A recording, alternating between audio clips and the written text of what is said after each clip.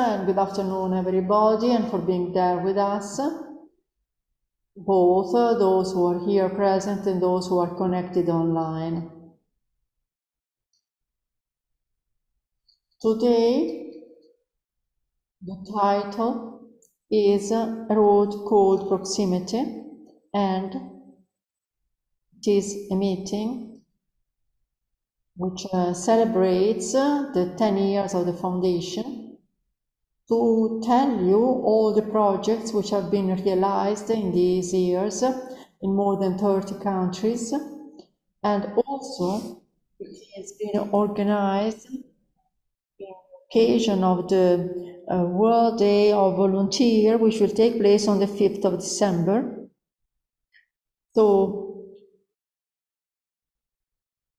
according to the last report, the number of volunteers is growing every year, and in the world there are 862 million volunteers, and their commitment has been estimated also in hours of work, so it seems that they have worked like 61 million of workers full time. Today are with us some guests who are very well known and who are going to tell us also some of their experiences of proximity. We have Cardinal Augusto Paolo Iudice, Bishop of Siena, and also Montepulciano Chiusi Firenze, and also Professor Caselli, who is the director of the Center of International Solidarity of the Catholic University, and lawyer Marco Petrini, who is involved in Gruppo India and also vice president of the Thouret Foundation. So thank you for accepting our invitation. And we shall start from Cardinal Iudice. We said that we are going to talk about volunteer service. Therefore, Eminency,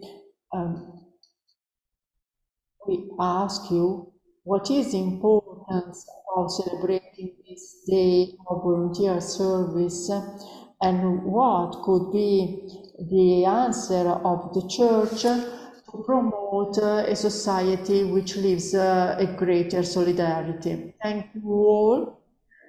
First of all, to all those who are here and to those who are connected in streaming.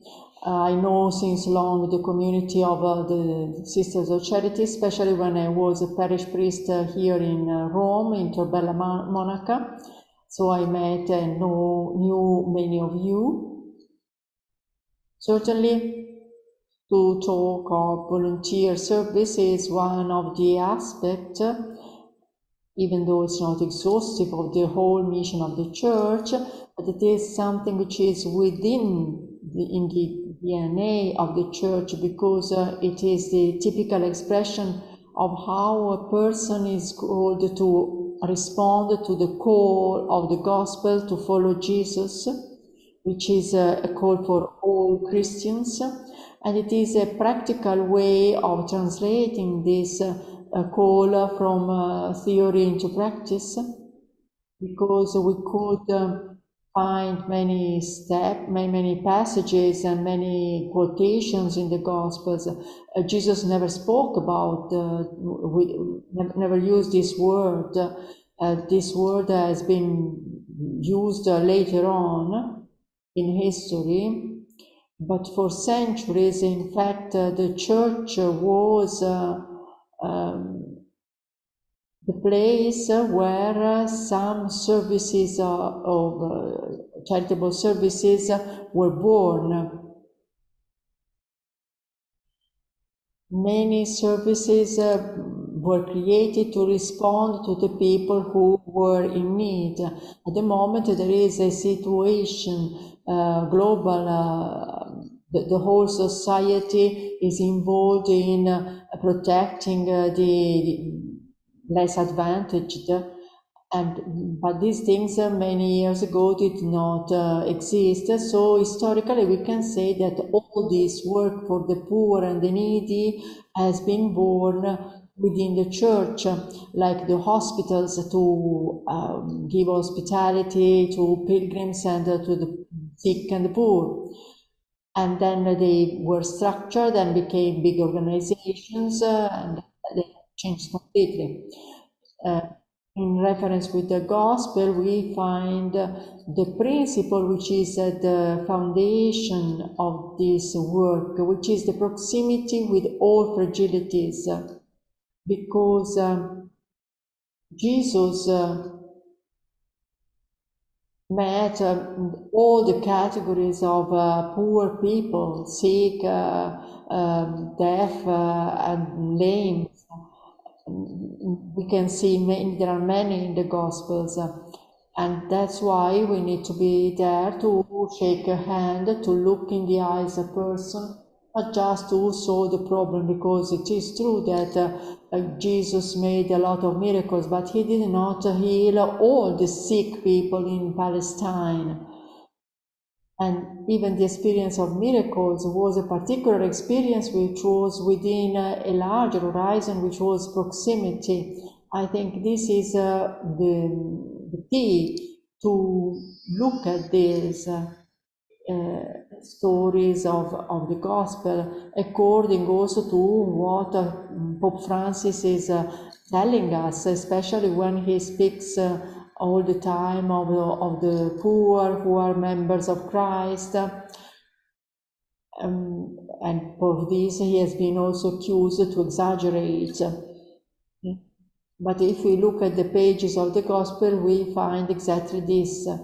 And for Jesus it was important also the gesture of just touching a person, or to put together mud and saliva in order to heal someone.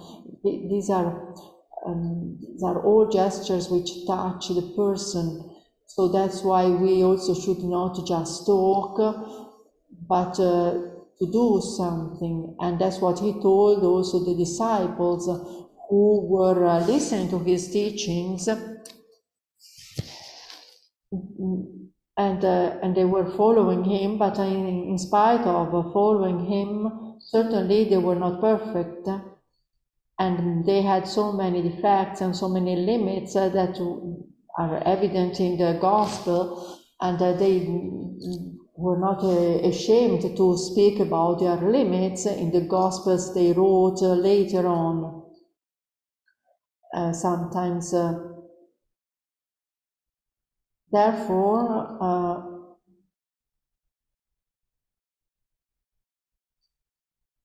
also looking at the world of volunteer service, which has grown and developed and organized, sometimes we risk to make a confusion between a volunteer service and also, which is just volunteer service, and some other services where there is also some income, or there are expenses, and in some organizations, especially the big ones, there is the risk of missing the original will of helping people freely and in a gratuitous way, to follow also some personal interests.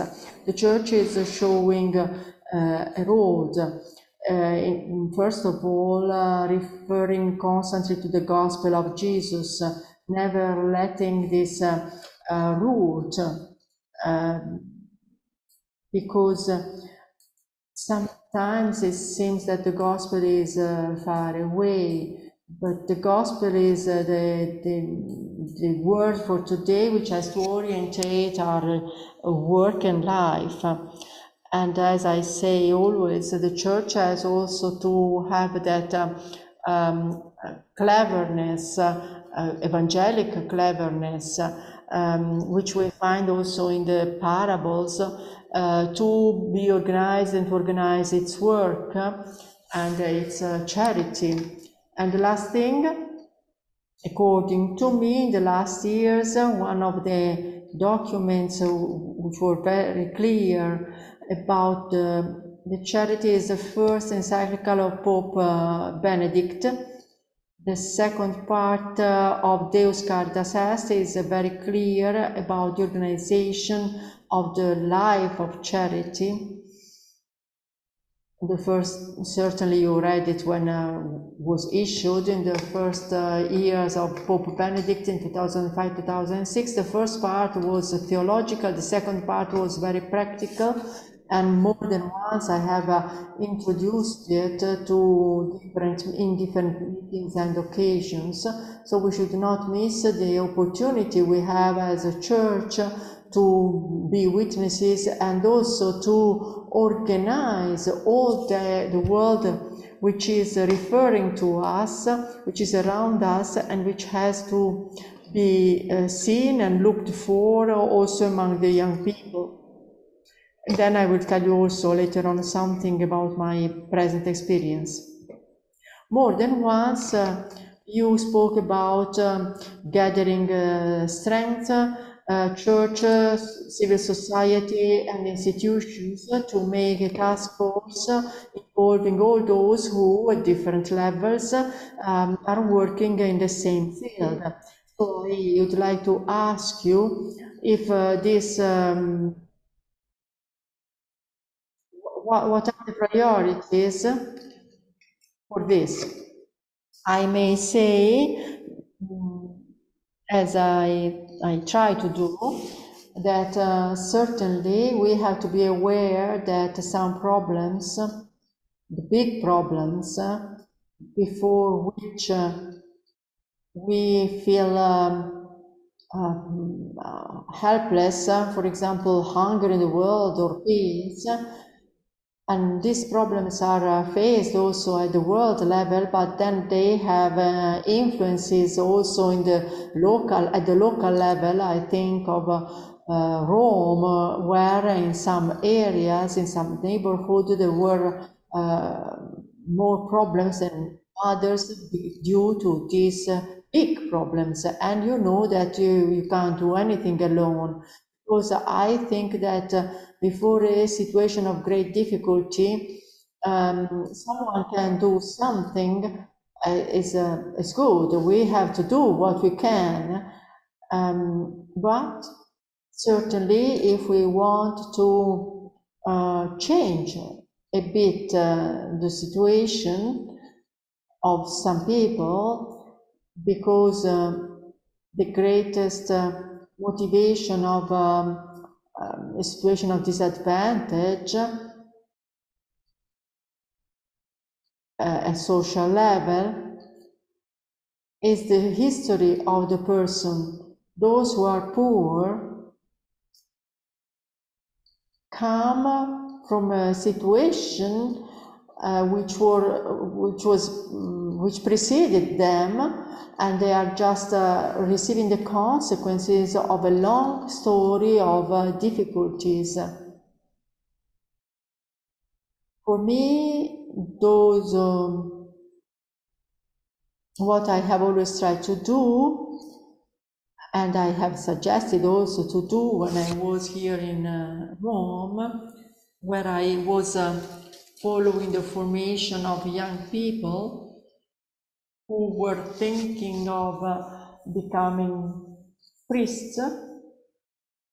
I always said the first thing which we do when we go somewhere when we don't know anything, as it happens when we are assigned to a parish, because none of us chooses the parish we are sent to, the first thing is to understand where we are, and to see the reality which is around us, to know people and to listen to the people,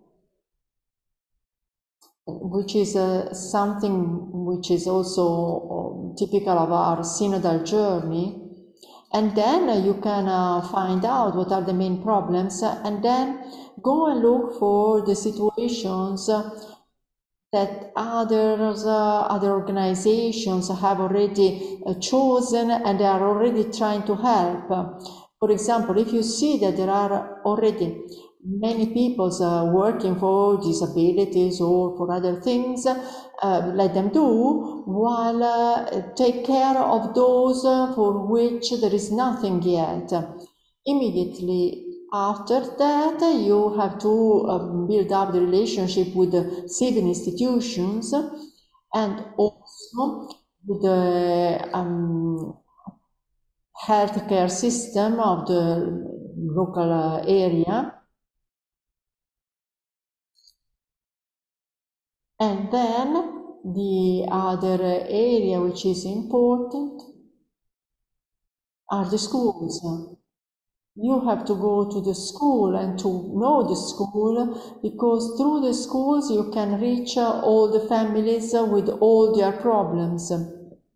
When I was a parish priest, the fact of having the sisters of Saint-Jean-Antide and the daughters of Mary Auxiliatrice, the Salesian sisters in the schools.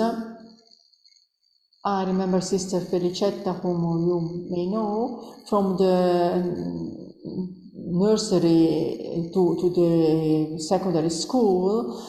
This enabled us to pay attention to all the problems at all times in the life of the children and their families.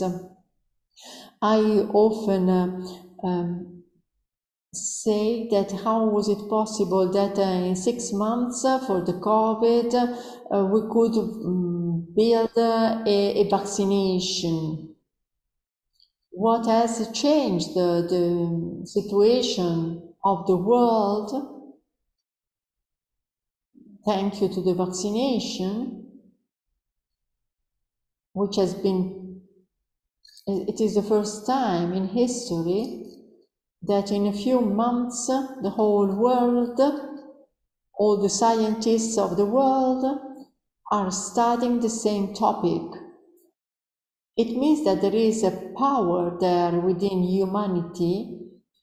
If in the same way we could imagine the same power used to solve the problems of migrants, if really we would like to work for this together, for these big problems, because we go to the moon, to Mars,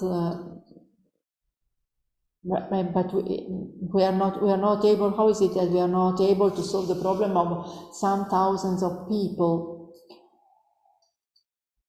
If each one of us was able to wake up the institutions, and I don't want to speak about politics, but I think that we as consecrated people, a priest, a parish priest, or a consecrated person, or a lay person who is involved and committed, we can help to start a movement. So it is better if we work more to unite our possibilities, our potential, and do it first. First we have to put our strengths together. You have spoken about your commitment in the parish and also in the work with the prostitutes and also with the nomads. And yours was, you were always standing by the side of the poor. And I want to read something the Pope wrote.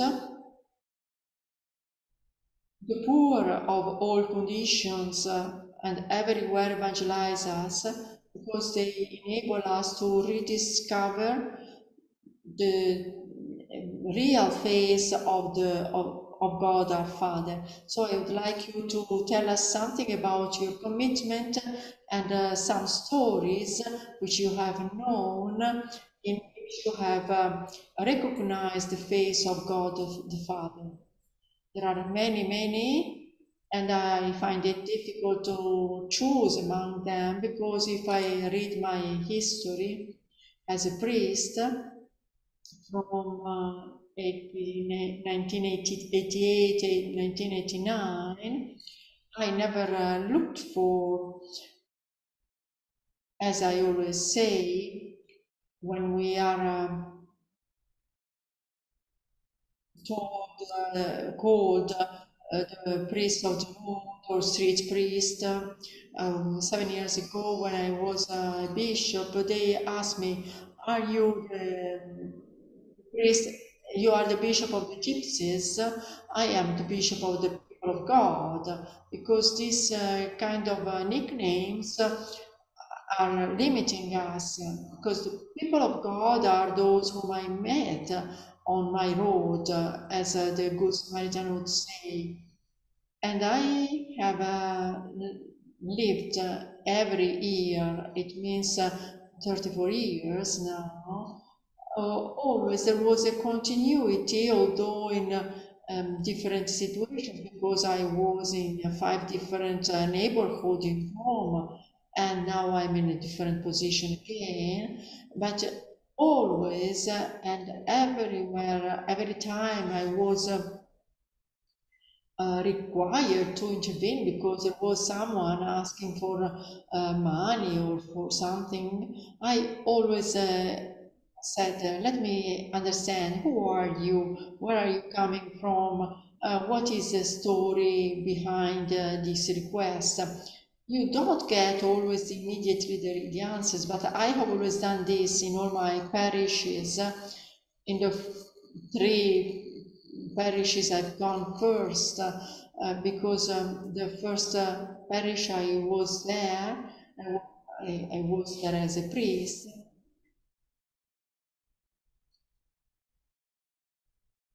And then I had to go back there because I had the title as a cardinal there in this area, so that each cardinal is connected to a parish, to a church in Rome, and by chance I was linked again to the same parish where I was in the beginning. So every time we went together with the young people of my parish to go and see these people and understand what they were asking and why. In another area, it was quite a rich area, and there were many banks.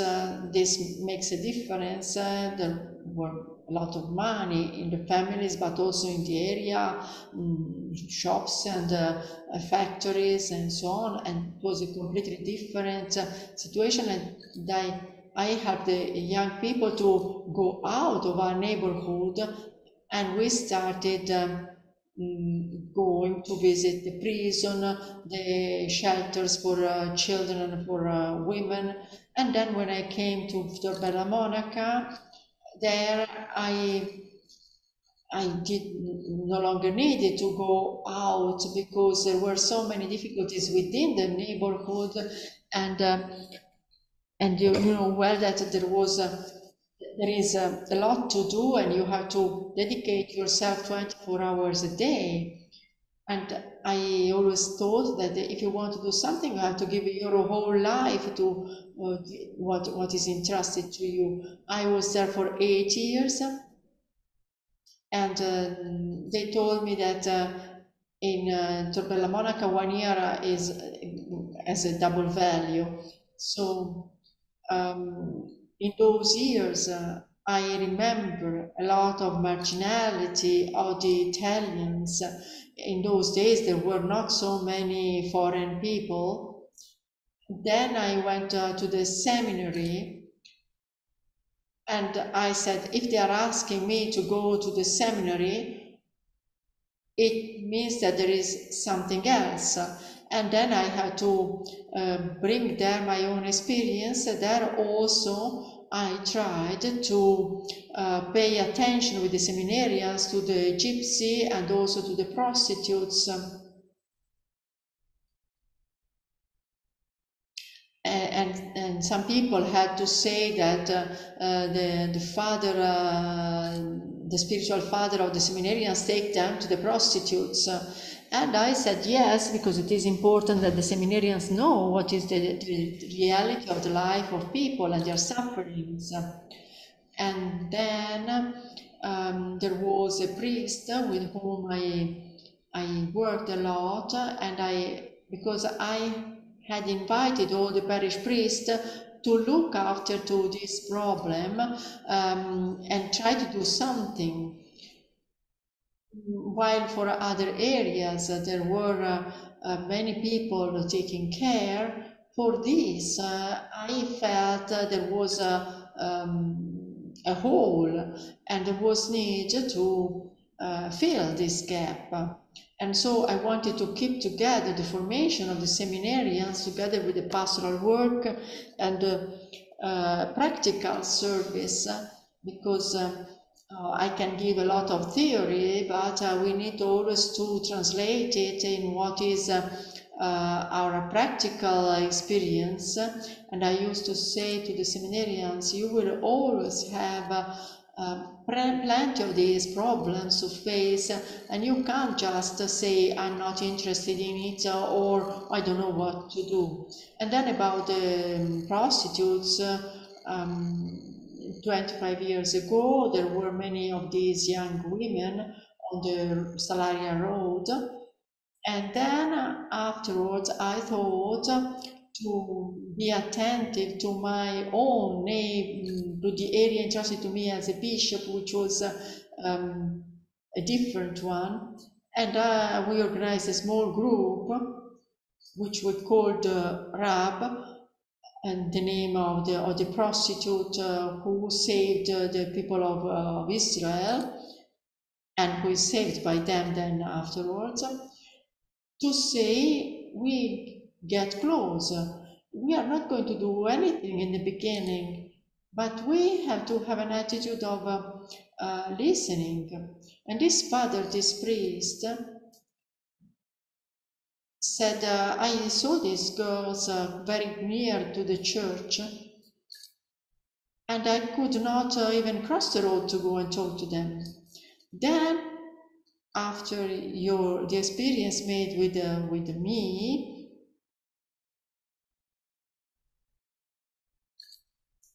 he was able to go there to talk to them, to greet them, to ask, how are you?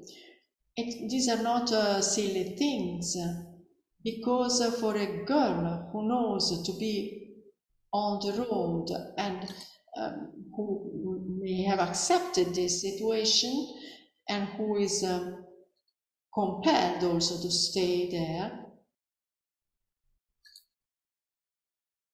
and who knows what are the requests that a man gets close. Usually the fact that a man comes closer just to say hello, this makes a difference and touches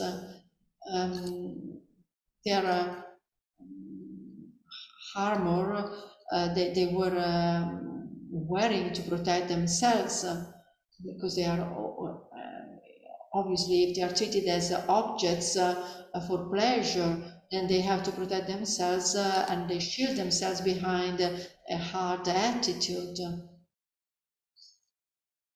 And we can see that on their face that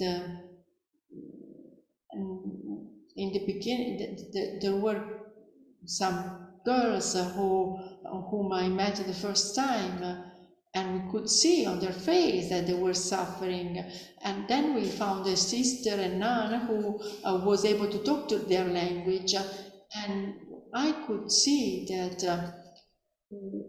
as soon as the sister was able to talk to them in their language, then there was their eyes were brightening, and they started talking, and I changed the face of these girls after 2 or 3 months that we went there to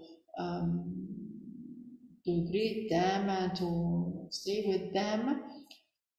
Then they changed their expression. In particular, I remember one girl when I was in Torbella Monaca, and she is a miracle to me, because I knew her when she was 17, 18 years old. Now she's 36. And she had had a very difficult life, and she was a prostitute since she was 12. The mother was addicted to drugs, and the mother was without a nose. And I asked, what happened? Then afterwards I understood that it was the cocaine she was using, because sniffing cocaine all the time, then your nose is eroded by the cocaine. And so I was a bit struck by this. And up to the end of the last days, when the mother died close to the house of Mother Teresa, and on the 4th of August in 2004, I took her to a community where she is rehabilitated, and now she's better, and the girl now is in a community. So this is a miracle. But in many other cases we have done a lot, but it was not successful. Our effort was not successful. But anyway, I will do it again. Perhaps, Eminency, we could show today the nice aspect of volunteer service. So we want to listen to some people who are committed in the area of Rome. Good evening, everybody. I am Daniela Giuseppone, and it is 10 years I have found my faith again. In 2018, with Don Paolo Iudice, we started an adventure on the street with our sisters, the prostitutes. Don Paolo created a group of nuns and priests and lay people, and in the night we went to visit these women to give them a word of comfort. And Don Paolo was for us a master, a teacher, because with his simplicity and humility he was able to touch the heart of these girls in the night. And what for them was important was that we were there, and we were there for them. And they knew that every Friday we were there for them. Don Paolo created this beautiful group, and we helped many girls, both economically as well as helping them to go back to their country. And they called us back to thank for what we did for them. Obviously, they were cheated, brought here with through cheatings, but they have also many beautiful projects. At the beginning, I just saw naked bodies and I judged them, but staying with Don Paolo, I learned to listen to them and to love them and to feel that they are my sisters. And most of all, they were poor girls who hoped to come to Italy and get a chance for a better life.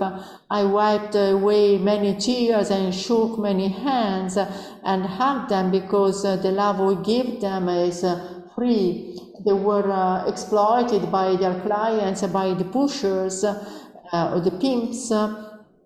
But we were the love of God for them, which were they in need of, and it was a beautiful experience. And we brought many of them to the adoration, and to see them kneeling down before Jesus was extraordinary. Then we ate pizza together, and it was important for me, for my personal growth, and for my faith also, from Don Paolo and from the girls. I have learned that the love is the engine of the world, and I hope to have a structure where I could receive the people in need, because only seeing others being better, I can be happy. And we have to believe that each one of us can do a lot for many people. and to be there is the main gift we can give. Good evening, I'm Sister Vincenza Morelli of the Sisters of Charity of Saint Jean and Tite. I am in community, I have been in community for 54 years, and I have spent all my life to the service of the poor. And the last years, since 1988 to 2011, I was at the hospital Spallanzani, and I worked as a social worker at this hospital for infective disease. I was able to visit the patients whom nobody else could visit. When there was AIDS, I went to visit, I could sit with the patients, and we had long chats with the patients, and I was always touched by young people who were affected by this illness, who had were estranged from their family, and they asked me to get in touch with the family and to reconcile with the family. And this was always something which touched me deeply, because at the end of our days, what we do for is to re-establish the connection with the family where our life had originated. So what I tried to do was to rebuild the relationship between them and their family, besides the social assistance I gave. And that's why I felt that beside the professional side of my service, I felt I was really a sister of charity, to help them to live their last days peacefully while going to meet the Lord at the end of their life. So we saw that the commitment of these people, the lay person and the nun, and the courage of being a church, open also to the poverty, existential poverty. So we think of young people who are discriminated, who are jobless, who are victims of, who are bullied, or also those who are alone, whom today is highlighted also by the social media. So perhaps we should also create a task force which includes different generations. How could we work together with young people? Where there is a problem, or there is a need for someone who looks at it and who gives answers to it. Therefore, I think over the last years of my life in a different situation in comparison with Rome and its outskirts, which is Siena, which is a small city, and so rich in culture and in works of art and traditions of folkloristic tradition. I think it's something really rare. It's so much concentrated and so rich. And also there, I remember when the Pope told me to go there, I said, Siena, what? And I said, what do I have to do with Siena? As when I said, what do I have to do in the seminary? Because immediately I said that, but it doesn't matter then later on you understand, and I have continued to do what I have always taught and done. And then I realized that it is true that Siena is not a peripheric area, but there are many situations with plenty of needs, and we can say the same thing. So we are starting again to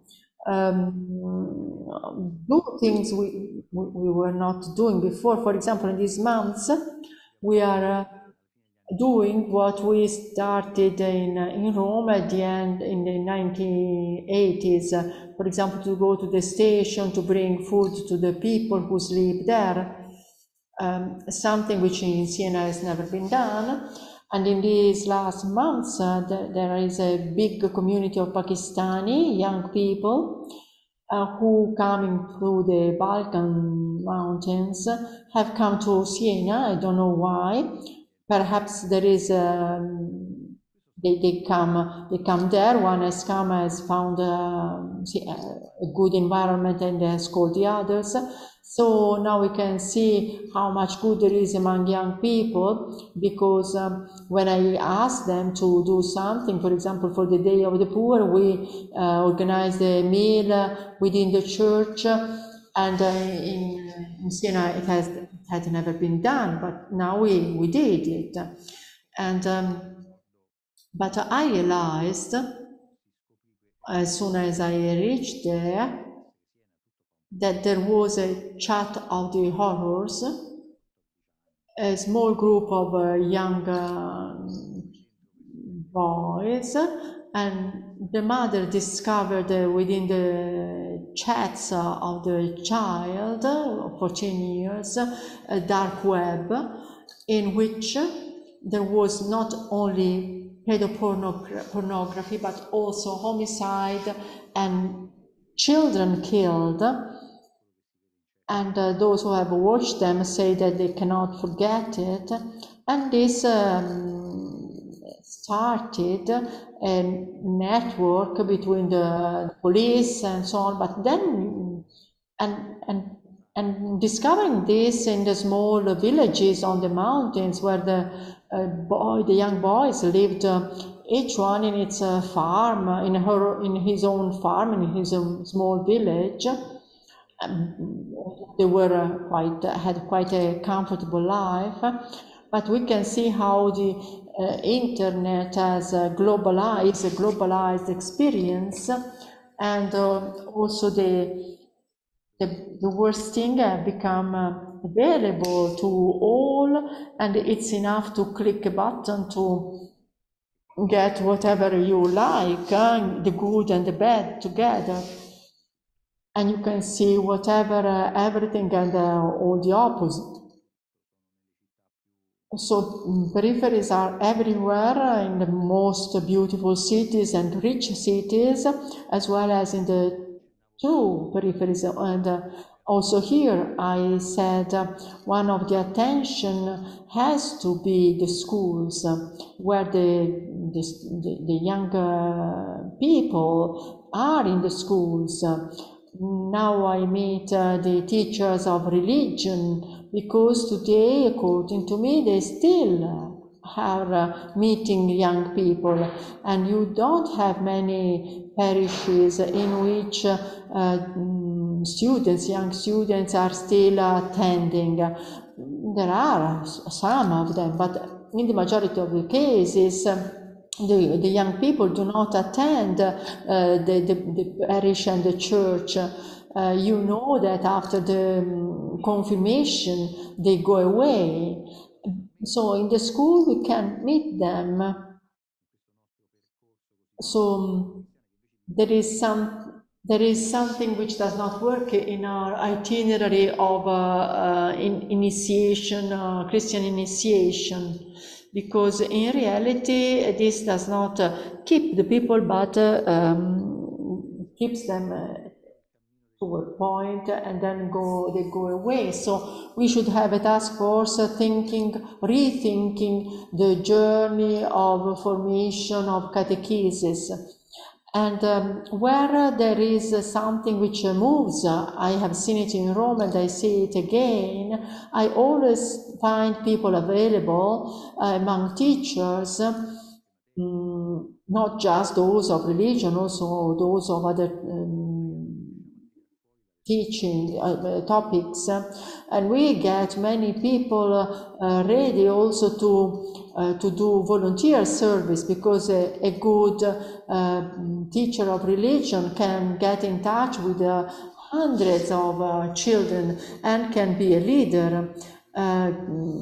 leading also the children to do some volunteer service, and also for youth sports, and also other centers where the children can meet and they can get together to play, and especially to involve those who are borderline, if you want. Let us see, what I always say is to prevent the fact that they deviate, and to keep them interested in what we do, organizing activities so that they may have places where to go and where to participate, building a dialogue with those who are responsible with these activities. We are not going to solve all problems, but certainly we can do something which helps somewhere, somehow, preventing certain situations from verifying. So there is, sometimes I see to lose, I see lose the passion, the passion for this work is not there. I understand it's not easy, and it's not easy to get started again once you have let things go, because then in the church there are only 3-4 elderly people, and then you don't have the energy, the enthusiasm to start something.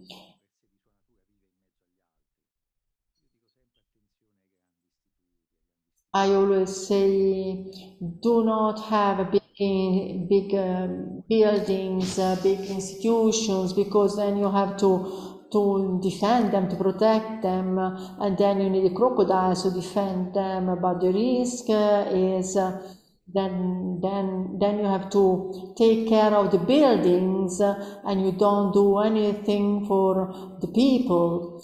And this is an old model where there were the castle with the rich people within the castle, and then the poor people all around.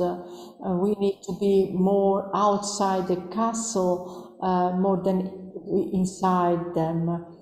We don't need to do strange things. We need intelligence to re-educate ourselves, and to change, and to open the doors, open to the territory, and open to marginalities.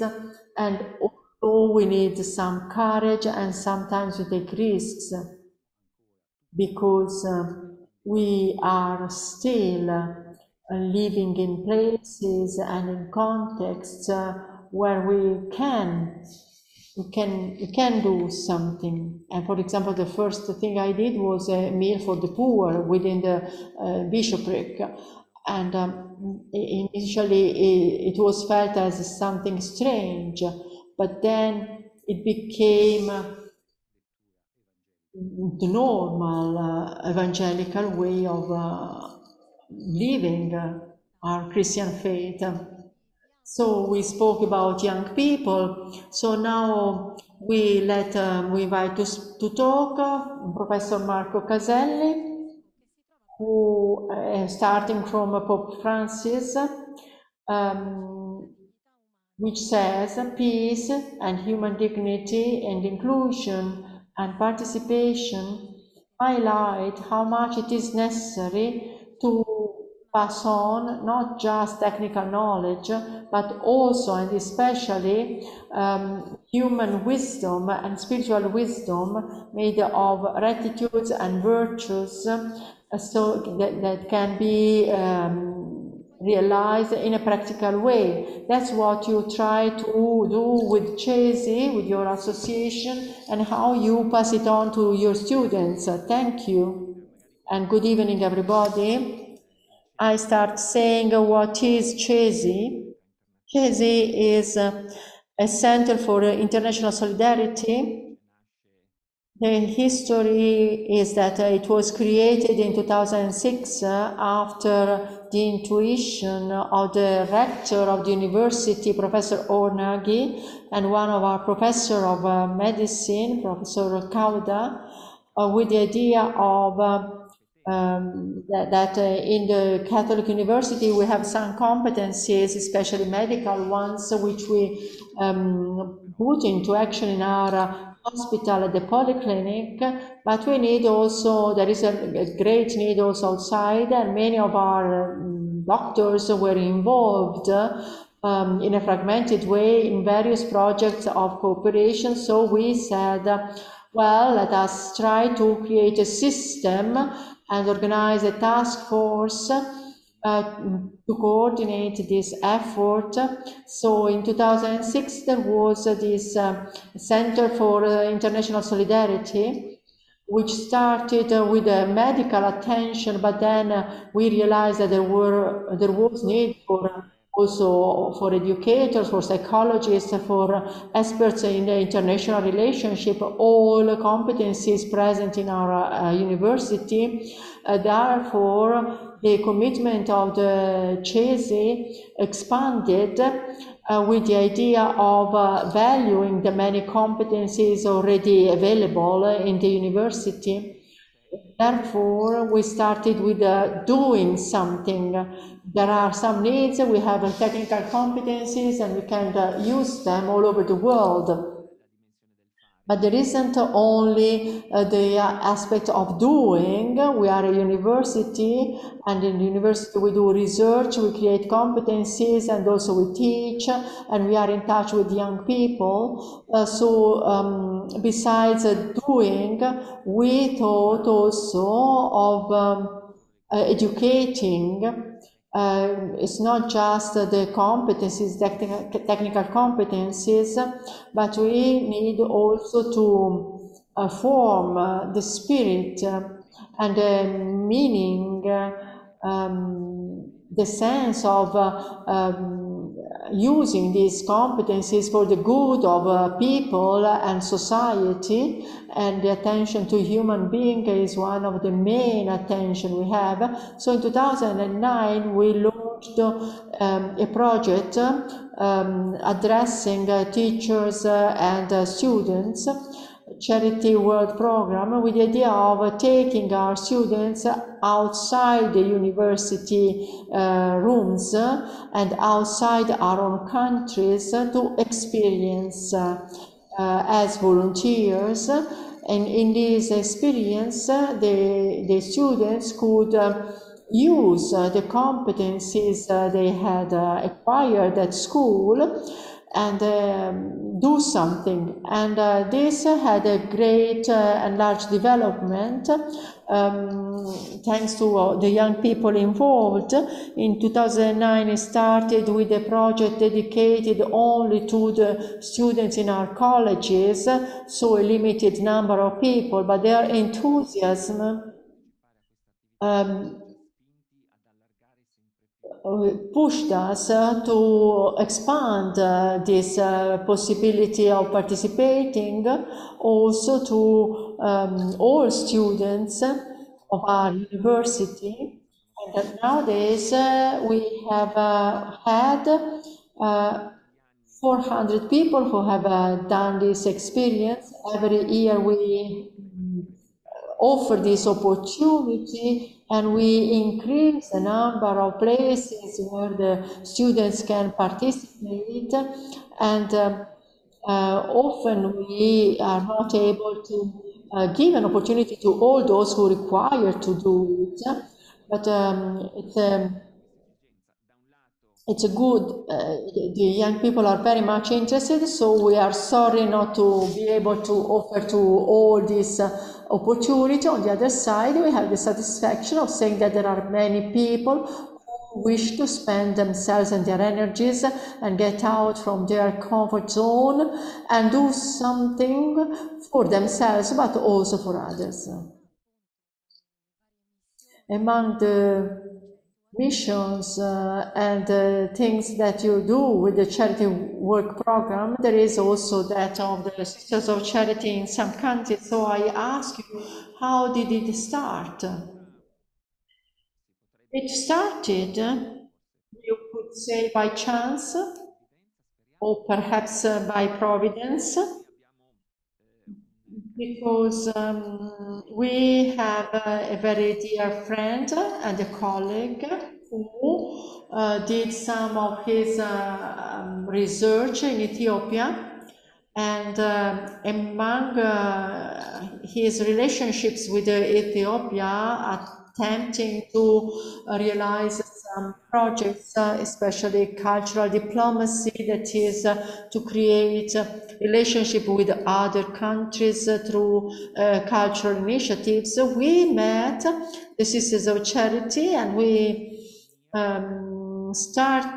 we felt in harmony, we had a common vision and common shared values, and in 2018 we included in Ethiopia the possibility of doing some service there.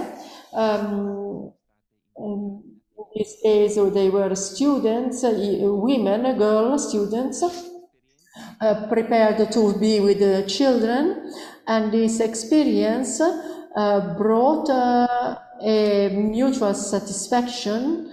We were very happy to send the students there, and the students were enthusiastic about this, and I felt also the sisters were quite satisfied. An experience like that was so beautiful that we wanted to expand it, and we had thought in 2020 to do something also in India and Cameroon, and everything was already prepared. Everything was already announced. We were already selecting the students, and we had 60 places and 300 requests we had received, but then due to COVID we had to stop it. Now the conditions are back favorable, and we hope that in 2023 we are going to launch the possibility of India for education and Cameroon for the hospital, and we sent there some students attending the medicine. This afternoon we are going on a journey called a road called proximity. What is for you proximity? Proximity is a word very nice, very important, but also difficult.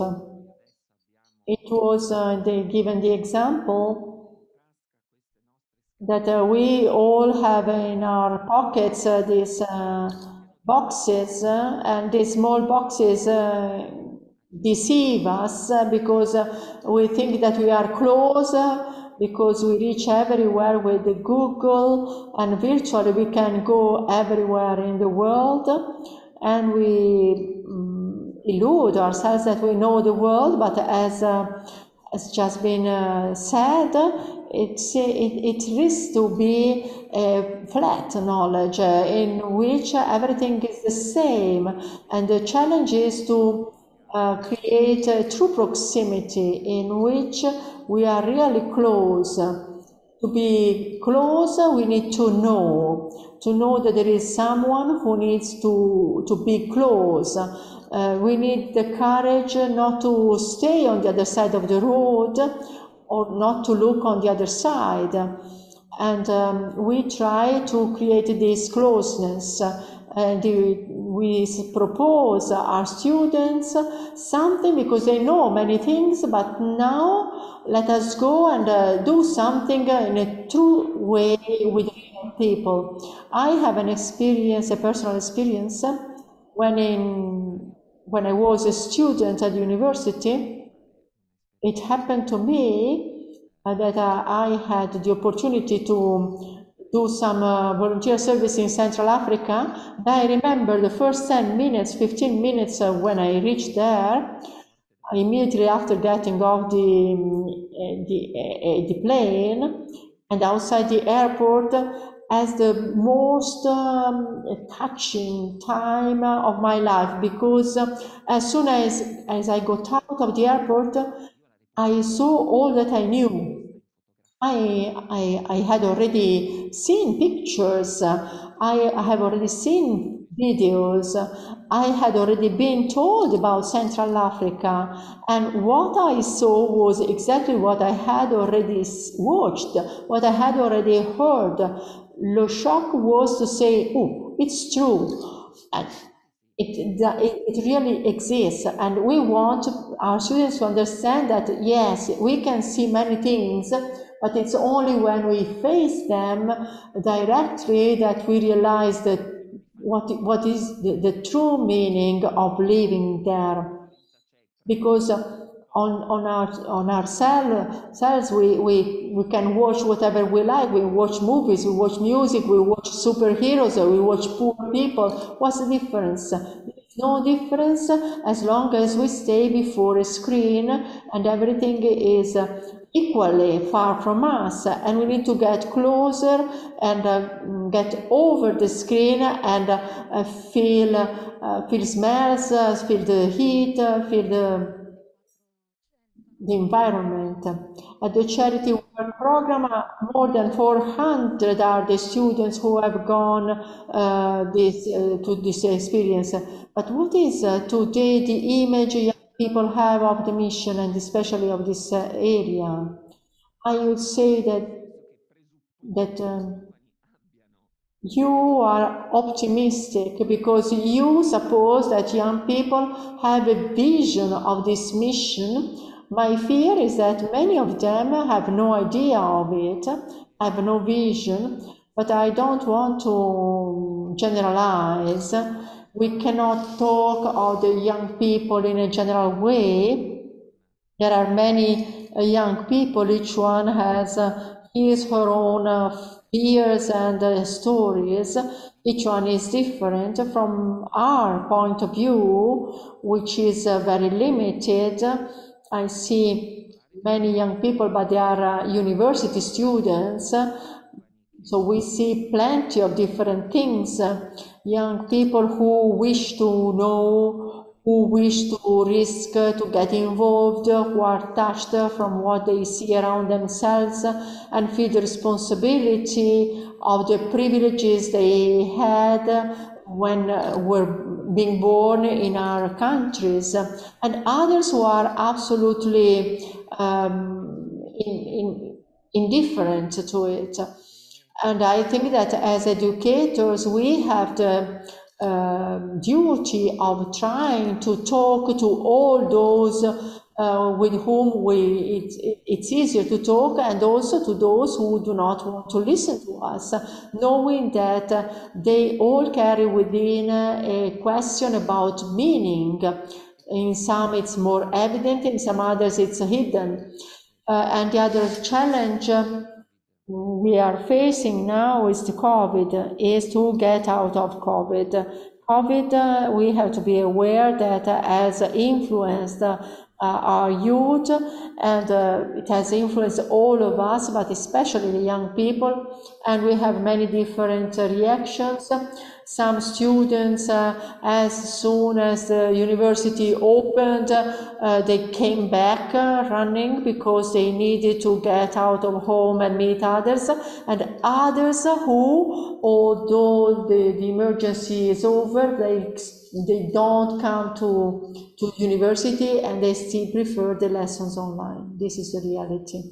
Thank you, Professor Caselli. This image of volunteers through the eyes of young people, we can have a look at this image through the testimonies of Sarah and Marta, who are two young girls who have done some service.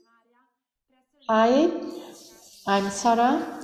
I'm studying education at the Catholic University of Milan. In 2021, I accepted the charity work program, and I went to do some service Pedro Arrupe in Rome. My decision to start this, to have this experience was due to the wish of trying to do something for others and no other experiences.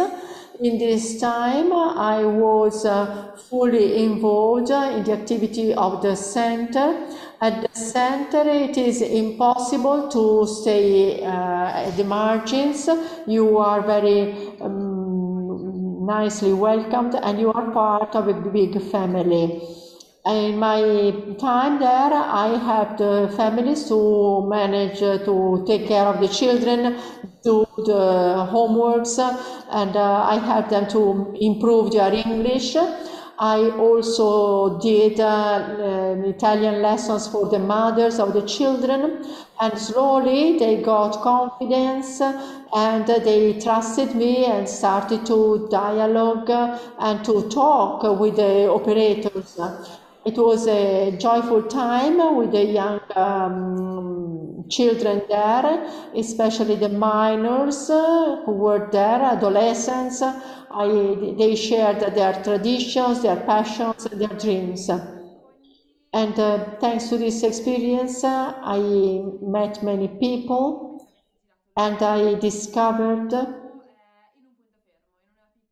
different worlds.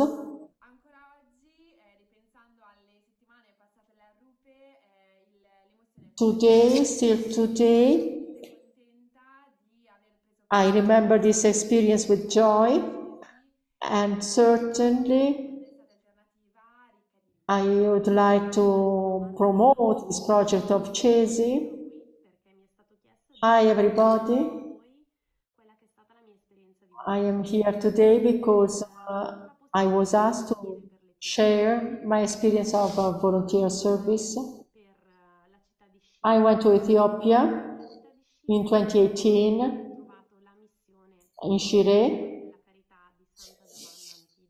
and there the Sisters of Charity of 𝐀𝐮𝐬𝐭𝐨 who welcomed me in doing my journey. So I stayed there 1 month. And I worked with them and with other professional operators at the nursery school, professionals and also volunteers for the summer camp. It was a nice experience since the first days, for the way we were welcomed, both I and my companion, and also the fact of being in a completely different and new context.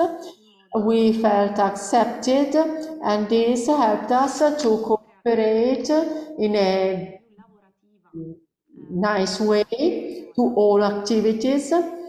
And besides the work we did at school, certainly also the life, the family life with the sisters of the mission. It was really a nice experience. We were certainly welcomed, and we were asked how the day had gone, what had happened, and this helped us to reflect on what we did, also about the children, because it is also a completely different context from a professional point of view. And so this helped us to use also different strategies. And the main thing was to, we wanted to go there and change the world, but I have to say that on coming back, my idea was completely different, because what we took away was important. We changed our point of view. The strategies used with the children were important for us, keeping in mind the local context, as certainly something which I take with me.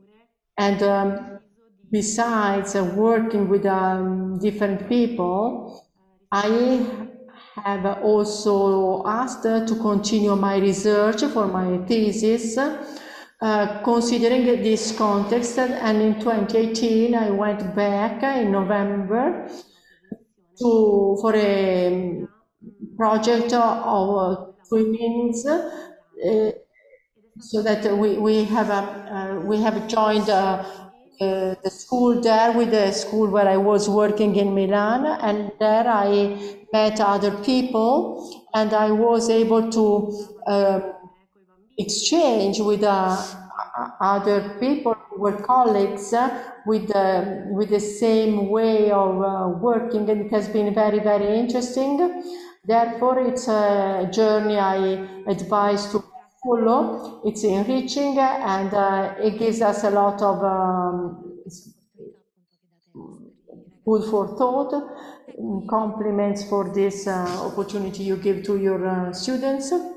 Sara and Marta certainly have touched the heart of lawyer Petrini. So because seeing you were young, just a student, when you also went to the mission together with Gruppo India, so you may tell us something about your journey with the Jesuits, and who took you to other experiences. And I read that you met also Mother Teresa of Calcutta. Yes, my heart was touched. It seems a coincidence, but actually it is not. But it is today. It is the 3rd of December, feast of Saint Francis Xavier, who is a Jesuit and patron of mission. And I'm so happy so that today we are here together with the Sisters of Charity, Gruppo India, and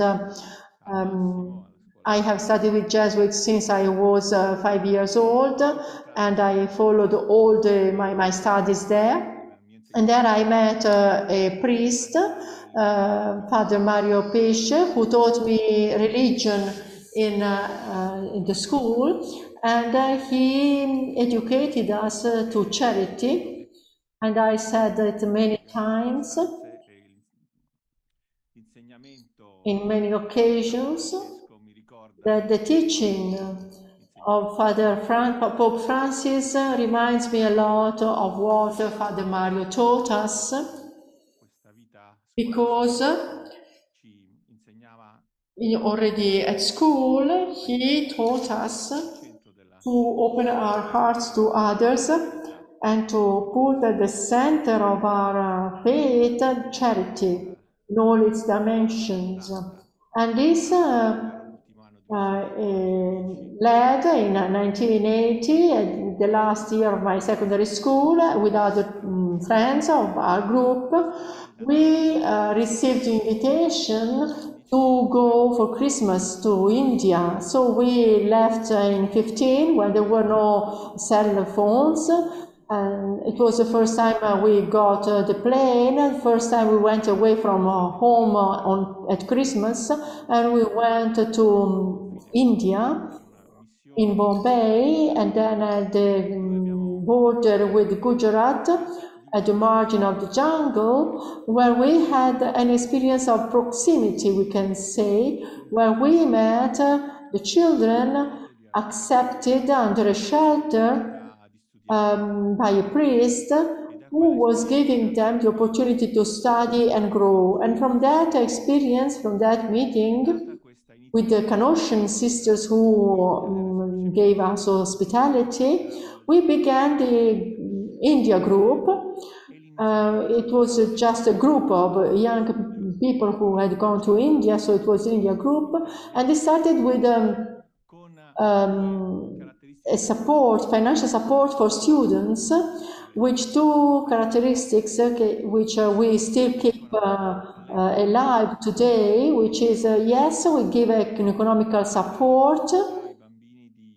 In those days it was just a few euros a month to go to school, eat, and have the books, but at the same time the opening of our hearts not to one single child but to that group of children, to those people who are far away but whom we were supposed to feel close to us, and still today we invite ourselves and those who support us to to go through this process of openness of the heart, especially now when those who were far have come closer, because now they are here living in our country. This is a greater challenge, and it is certainly something very interesting, because there are many people participating. Father Pesce has sold a lot everywhere, involved plenty of people all over Italy, and we are still carrying out his work with Gruppo India, and we are supporting missions not just in India but in 30 countries in the world. We are in touch with more than 90 places of mission, many of which belong to the Sisters of Charity of Saint-Jean-Antide, and others belong to dioceses. Gruppo India and Foundation Thouret, you say that the Thouret Foundation is the working arm of the congregation, and you worked also at the statute of the foundation. Could you tell us something about the foundation and these last years, especially talking to us about the project of these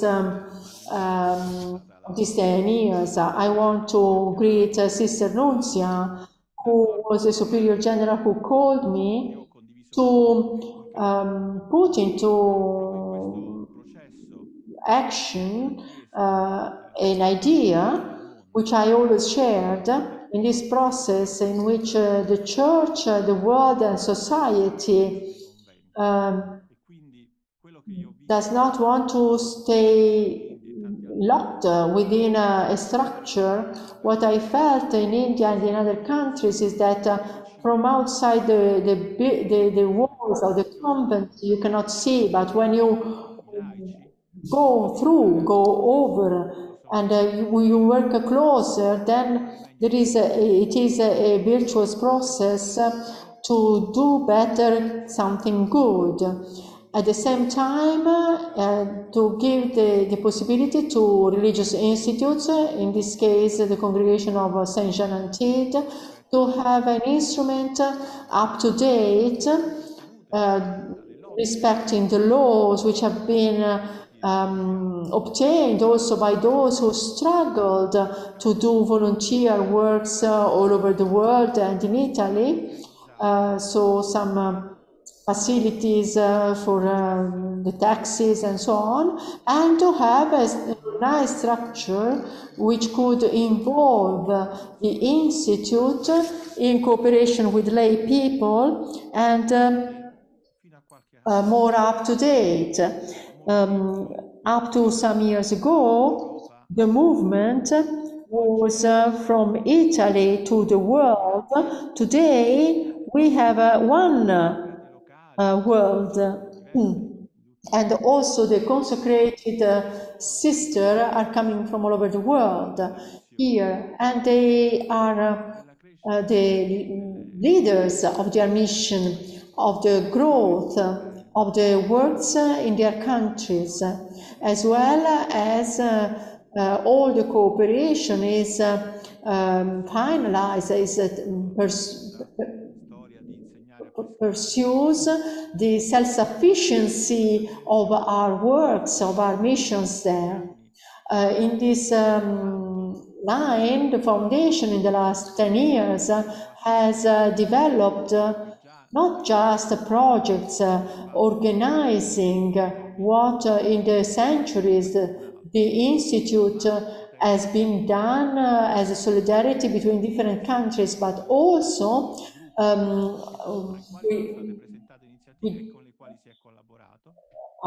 accepting experiences of other groups and cooperating with other groups, forming also the sisters to learn, to do projects, to cooperate, to be responsible, and also to welcome volunteers. And when I heard the girls talking, obviously it was nice because it was organized, yes, by CeSI, but also by the foundation. With Chad, In Africa, the Sisters of Charity are present, have been present for many years with attention to women. These hostels where the girls are accepted and are prepared for their future with the attention of being close to their neighbors. So to the children, the street children, to those who live around the hostel. So there is a sharing which is already there at the time of formation. And it is very important that this project of Chad has been chosen for these 10 years of the foundation. Good evening, everybody. We are representatives of the Association Peace on Earth, a community of adoption, which works with the foundation to support the formation of the children at school, to be in touch with young generations, which is giving good results for the spreading of the culture of adoption among young people. With me there are some of the members of the association. I am Rossella, Palmina and Franco. And we have some members who are young and who are coming from the experience of the school project to show that together with young people we can build something important in this area. Good evening, everybody. I'm Lorenza, 46 years. I have had the gift of spending some years in Africa with the mission of Sisters of Charity. The first impact was the Mild Africa, that is the sense of origins of forests, physical sensation of getting rid of one's certainties and to be naked. This is the sensation that goes deep down, and God gives you a great freedom to accept or not the change in your life. Those were years of great joy and many difficulties, but to be in a world in which the foreign, I was the foreign and the white among many black people. I remember that once in the church, I said, everybody is looking at me because I'm white and you are all black. For us, you are, but someone told me, for us, you are Lorenza and Soap, and it's you who see yourself like that. Another thing that I was touched by was the richness of differences, starting from the sisters to the neighborhood. In the community of the sisters, they were living together people from different nationalities, and the difference is not easy to accept, and it makes us afraid, and sometimes we think that our culture is better. In reality, I have discovered, as I have said also there, that if you put aside your prejudices and your ideas, if you face everything with simplicity, then these differences can be enriching, and you can feel a deep love which God gives us the opportunity to know. I am Umberto. I am a friend of the sisters and the volunteer, and I have been a volunteer for many years. How did I start my friendship with the sisters? It started in 2006 with the testimony of Sister Michela, which became a big friend, and now she's in heaven. And her testimony about her mission in Gundi in Chad, in the south of Chad, and this her testimony was about a nutritional center where small children were fed up. And Sister Michela went around the villages educating the mothers not to kill the children, because when the mother died, nobody wanted to take care of those children. So they collected all these children which were not wanted to save them. And for 2 years I went there, and we try to support them in various ways. The first year I went there in 2017, and then after that I kept going. It was a beautiful journey, rich of experiences, bad and good, terrible and fascinating at the same time. And it was a meeting with a person whom I have at heart and who was no longer there. His name was Benan, and was a man with a leprosy, and who was cured by the sisters, and he gave his life to work with the sisters, cleaning the garden of the sisters freely. And this person touched me a lot, and there was a sparkle in me and I decided to keep going to Chad, and I believe that also in the parish of Saint Jean-Antide it has been appreciated so much that the parish priest is supporting us a lot, and in a short time we will create also a missionary group. This is what I have received from Africa and from the sisters, and I thank them a lot, because I'm happy and we are trying to make other people happy, especially the children. Thank you. Good evening. I am Sister Monica Binda. At the moment I am in my country, in Argentina. I had the joy and the gift of being there at the beginning of the Thouret Foundation. For me it was an experience. We were the working arm of the General Council. It was a strong experience for me, also because I am a social worker, and this helped me in my growth, not just as a sister, but also from a professional point of view. And this was very good for me. And this began from the needs of following up the projects, the developmental projects, which as Sisters of Charity we are following. This helped me a lot to be open to solidarity. I had various experiences of solidarity with lay people, especially the Friends of Jean-Antide, and also I was helped to look farther on. There are many things I could say of culture of death, but there is also a lot of solidarity and love for the poor.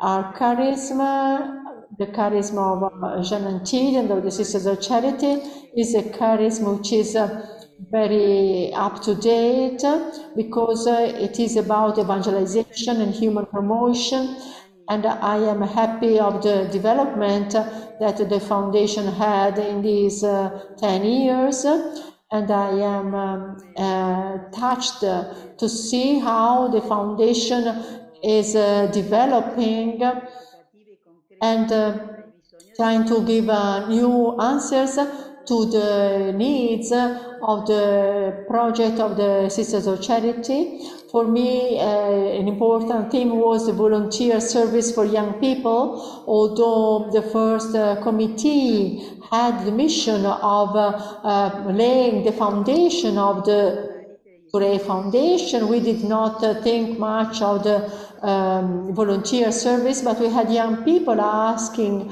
to go on a mission service, and they asked for formation to go and serve the poor in other continents. For me, it was a very big experience to grow in solidarity and in the culture of life, and to bring life and life in abundance. This is what I like. So we have stories of proximity and daily gestures for our common house, common home.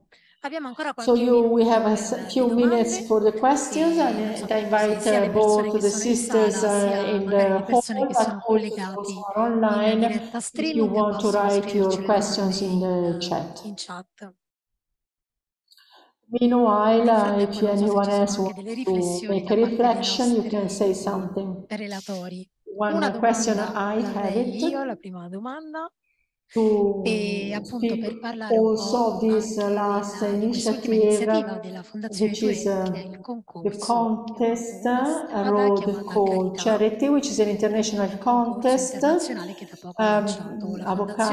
Lawyer Pedrini may tell us something. Yes, we take prendiamo l'occasione per rilanciare questa iniziativa proprio nell'ambito del decennale che tra l'altro si concluderà il 4 marzo dell'anno prossimo con la premiazione di questo concorso internazionale di disegno, pittura, fotografia destinato a tutte le scuole di ogni ordine e grado di tutto il mondo sul nostro sito internet della Fondazione. C'è il bando, c'è una prestigiosa giuria che peraltro è presieduta da Paolo Ruffini, the prefect of the prefetto della Congregazione per la Comunicazione del Vaticano e anche compagno di scuola in qualche modo, ex alunno del Massimo, e tante altre persone molto competenti.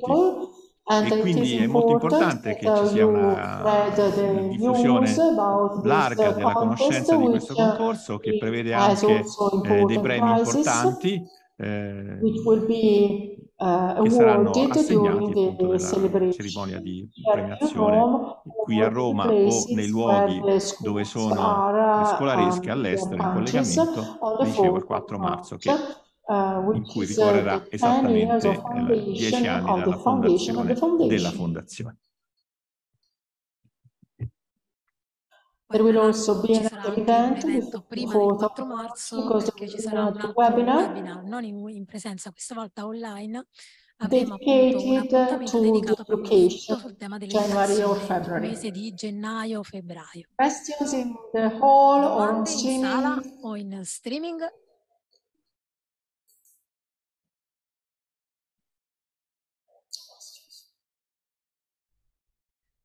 Well, we have come to the conclusion of this meeting. We thank all those, ringraziamo appunto all our tutte le guests and all persone che those sono who collegate con noi, have tutti gli taken ospiti in part, have sala, i attended, nostri relatori, in anche presence appunto Suor and Teresa che ha online, curato tutto and Sister Therese for l'aspetto all the tecnico, technical e poi parts, tutte and voi you sorelle, sisters and anche la foundation fondazione who che has ci ha organized this ospitato e ha event. organizzato questo incontro. I'd like